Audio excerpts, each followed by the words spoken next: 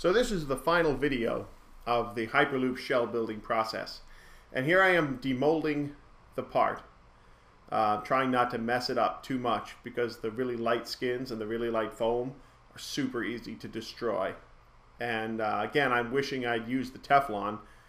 This thing would pop right out instead of the wax. And what I'm doing here will turn out to be a mistake. I'm sliding a very long, shallow wedge that is actually just an 1/8 inch veneer underneath in hopes that it will lift the part out as opposed to bending it out. Demolding is always a great chance to break your part, especially with really, really light skins and really low density core. If this had been honeycomb, it would have been harder, but here I'm using the geometry. There's this part stuck up front. You can see it's bowed a little. I'm waiting for it to pop. It's not popping. Gonna press, and there it goes.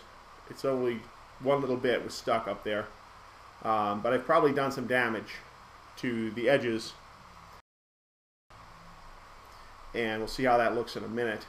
The extra laminate I added on there, peel plies off that. We'll see now how stiff the shell is, whether that was necessary. But looking at it, overall it looks pretty nice. Definitely messed it up a little in front. I'm going to need to repair that before I do a closeout laminate that covers the edge. A little bit in the back as well.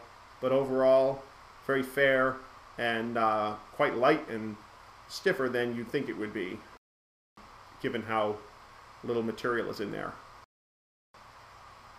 There's the area where I really messed it up. So I had to take it home to my backyard and basement to finish the rest of it. We're in a really hurry near the end of things. I need to get it to the painters. Here I am taping off some areas where there were some holes and skimming in the places I messed it up in the back with the demolding wedges and also with that long piece of veneer I used to lift it out of the mold. Because the thing was done in one shot, there's some distortion in the weave and in the inside, a couple places where core had slid up and I had to grind through and do a repair in the back and add a little bit more laminate around the trailing edge of the part where it will get cut so it's not super sharp. Did a little fairing around the edges and did a closeout laminate of one layer of 200 gram / 6 ounce carbon cut on the ±45. I've laid it up on painter's plastic on both sides to get a minimum amount of resin, and here I am sticking it on there. Because it's ±45 fiber orientation, it conforms really nicely, and doing the same with the peel ply. The peel ply is also cut on the bias or with the woven strands running at ±45 degrees to the joint, using the fiberglass breather method again with a little bit of green flow mesh here and there, and did one little repair on the inside where I had ground through the foam, cleaning up the inside, demolding that upper edge, taking the bag off. I should have done ±45 fiberglass for the breather as well. That was a shortcut I took, but it looks pretty good. I'm going to pot this edge in thick filler to make the entire bottom planar. So I pulled all that off again around the part. It looked really good. Here it is. You can see how nice and smooth that is, and that covers the entire. I brought it up a little extra to cover some of the places I'd done some damage. And on the inside, ground back that hand laid part, got all the excess resin off. I think it made it stiffer, but it would have been much nicer to do that in one original operation. But the perimeter, sanded it, feathered it in, and it all looked really nice. And then I took some epoxy filler and did a real heavy quick fill around the edges. I find it's easier to put more on and takes a little bit more time sanding it off than to risk having to make multiple applications with multiple drying times.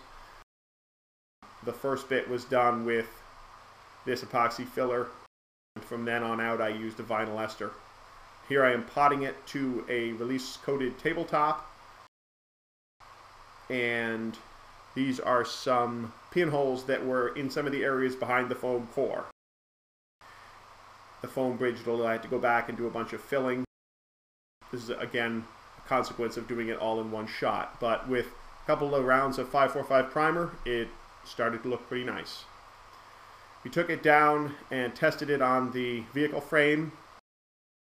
Everything fit pretty well, and we're in a big hurry to get it to the paint shop, where they did some final priming, blocked it all out, and did an incredible job with the paint and graphics.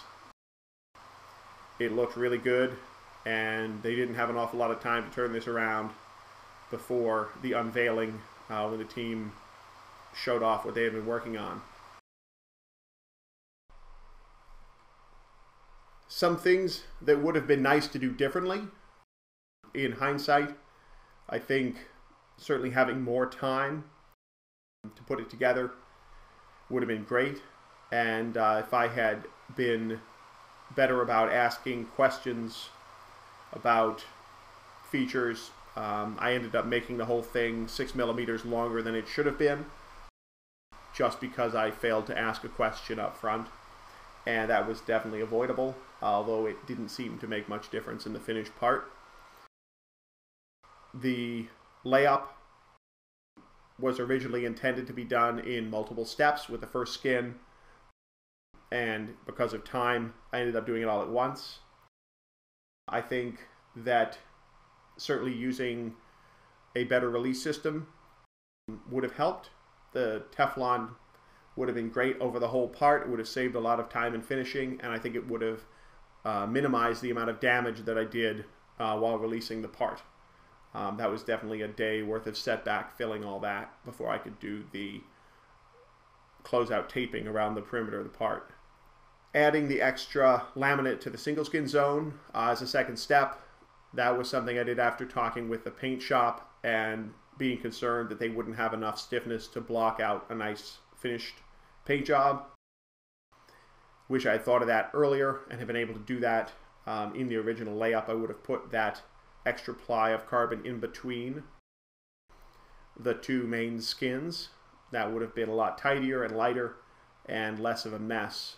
And I wouldn't have had to go back and repair some of the burn throughs I made on the inside trying to tidy it up. 200 grams of carbon is not that much when you're going at it with a sander or a grinder, especially when you're in a hurry. Overall, I think it turned out pretty well. The weight was around 6 kilograms, was a little more than we had hoped. I think honeycomb and prepreg would have definitely been lighter, but the tooling required would have been substantially more expensive, and the time to build the part would have been a lot more. All up, the materials for this job were about $2,000, including all the mold making materials, and as a little more than 100 hours of work from start to finish, and not including the finishing the paint job, which I don't know how long that took, but they only did it in about a week. And I know that included a couple of shots of primer and a lot of nice blocking, but the way I delivered it to them, it was fair and smooth, but certainly not ready for top coat. The distortion in the glass, for having been done in one shot, was not ideal. If it had been skin in one cure and then core and then the inner skin, then it would have been a lot better continuity to the fiber in the outside skin. You would not have had all that ugly wrinkling or warping, and I'm not sure structurally, given the demands on this, whether it would have made a difference, but it would have looked nicer. And if we had been, as originally planned, doing this as a clear finished part, then I certainly would have done that, and it would have taken a little bit longer. But overall, it worked really well. It was a chance to show how to build a relatively high-performance light part using very ordinary materials and processing techniques. The CNC routers were pretty basic, readily available in most places, and just use vacuum pumps and some basic hand tools to do everything else. So my hope was it would be an example of what you can do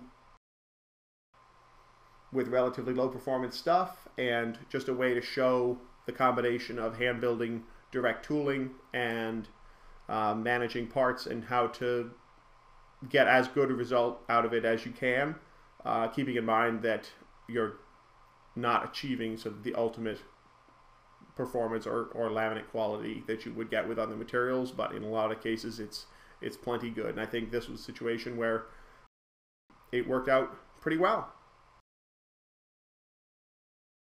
Thanks for checking it out, and hope that you learned something.